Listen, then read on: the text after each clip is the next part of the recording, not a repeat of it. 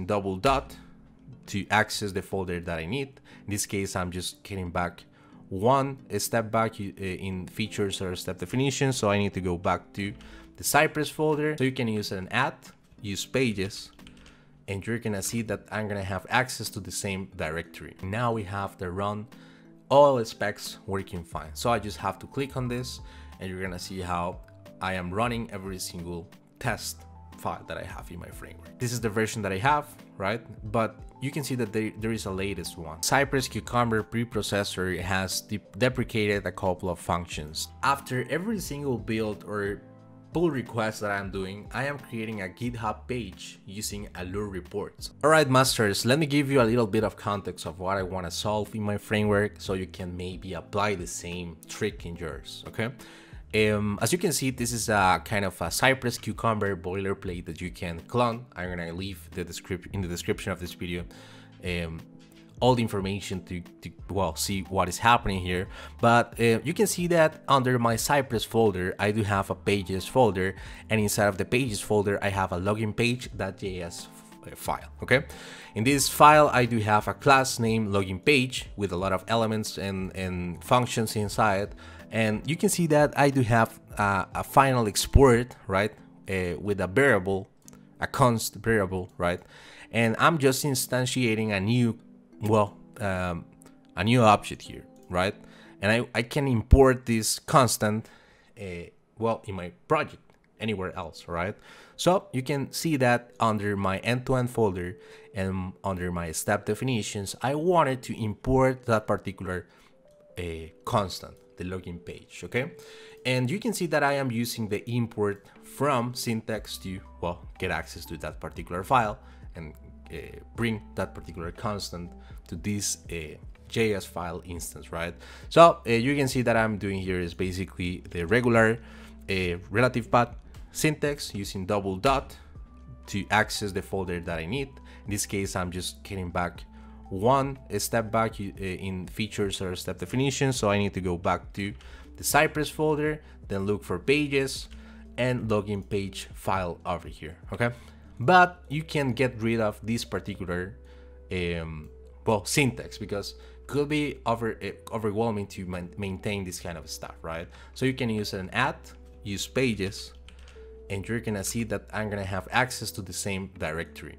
All right, and you can see that it is beautiful, and I want to explain you how you can achieve this, okay? So if I open my Google Chrome here, you're gonna see the magic in this particular configuration file. It is jsconfig.json, okay? You can see that it is part of the Visual Studio Code documentation. Here you have all the details of how it works, best practices, options, using Webpack Aliases and more. Here also you have some examples, okay? But you can see that in my project directory here, I do have it, and this is the structure that you're gonna need, right? Or that I need for this dummy project, okay? So it is basically an object. You can see that it has like a key named compiler option, right? This is an object as well, and it has a couple of properties inside. It has base URL. You only have to define here this is the base URL, right? And then you can define as many paths as you need. In my case, I have defined pages because it is the only one that I need, okay? You can see that, well, it is a simple path, and inside of this, I'm defining in the position 0 of my array, the path where my pages folder is, okay? So I'm just looking for Cypress pages folder, and I want to access every single file that is in that particular path, okay? So as you can see, it is working perfectly fine. I'm declaring just a simple add pages because that's the path that I have defined. That's like an alias, right? And you can see that I am replacing well, this with a better and cleaner syntax for you, right? So I hope that you like it. Let's continue with the video. All right, masters, let's continue with the video. And I want to give you a trick if you're working with Cypress. Let's imagine that you want to run every single script that you have in your framework, and you don't want to, well, click on every single one, okay? So you may want to have a run all, right? This kind of button over here, and it is possible. At the moment, I am recording in the version Cypress 12, which is the current one, the latest one, and the only solution that we have to apply in our framework is go to the cypress.config.js or ts, and you're gonna have to use the property experimental run all specs, and then well, use the property true. Okay, it has to be under the end-to-end property here, and that's it. It is gonna work perfectly fine. I'm gonna save this, and you're gonna see how well, the test runner is reloaded, and now we have the run all specs working fine. So I just have to click on this, and you're gonna see how I am running every single test file that I have in my framework. All right, masters, I wanted to give you well, an advice if you wanna use it, right?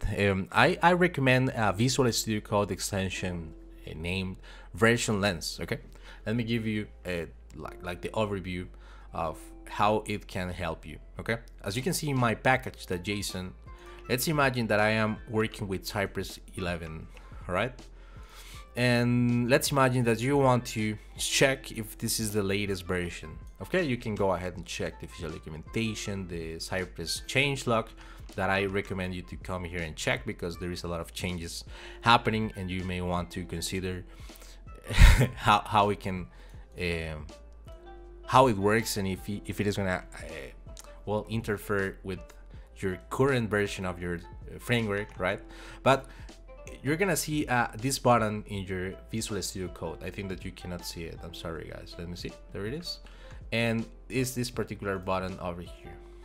Okay, you only have to press it, and you're gonna see well, a lot of information here in your package.json, and you can see that in my Cypress dependency, well, this is the version that I have, right? But you can see that there is a latest one, right? So if you wanna use it, you only have to click on that, proceed to reinstall the dependencies, and you're gonna have the latest one. But I hope that you see the power of the extension, right? It is gonna help you to get your dependencies up to date, and or at least have an idea of what is the latest, or if your project has to be updated soon, right? All right, guys, I also want to give you a heads up, because the Cypress Cucumber preprocessor has deprecated a couple of functions, the and the but functions, okay, for step definitions. If you don't know what is this, I can give you a hint, because in my tags here, let me go ahead and check the first one. You're gonna see that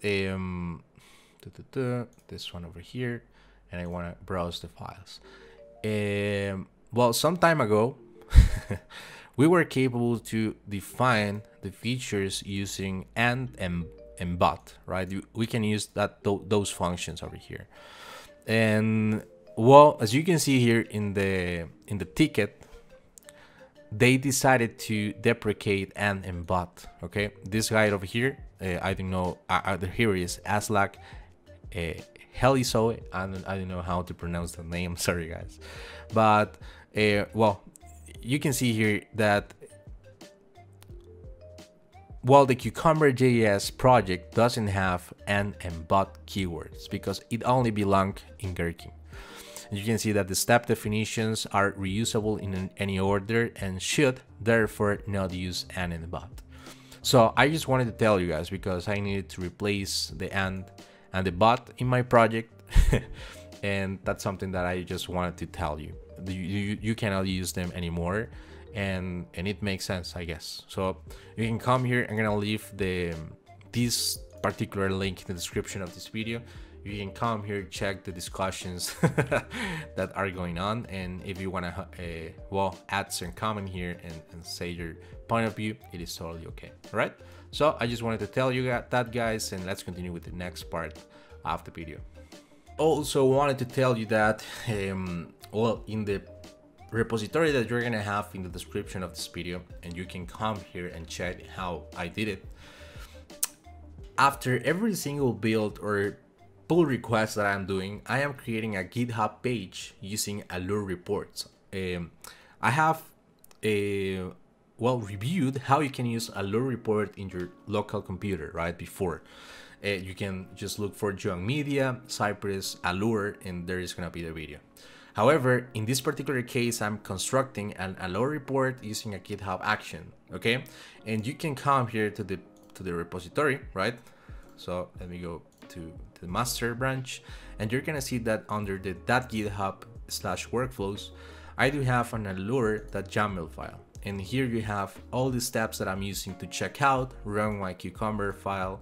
Here you also have the file to generate the allure report and how I am deploying this in a GitHub page. So if you want to come here and check how I'm doing this, there you have it, right? It is for you to check it, and you can see that well, for example, this last build was done yesterday at the moment that I'm recording this video, and you have all the details in that particular YAML file if you want to explore it, right? So guys, I think that this has been an amazing video. I hope that you enjoyed all the details that I'm providing to you, because I think that it is a lot of information useful, and I hope that you can subscribe, hit the like button, and let me know in the comment section what else do you want to check. Probably the next step could be something like checking the Cypress 12 update, all the details that we have to discuss inside of on this new well, general available version. And let's go ahead and take a look of that in the next future videos. Thank you very much, guys. It's a pleasure. This was JoanMedia, and see you in the next one. Bye bye.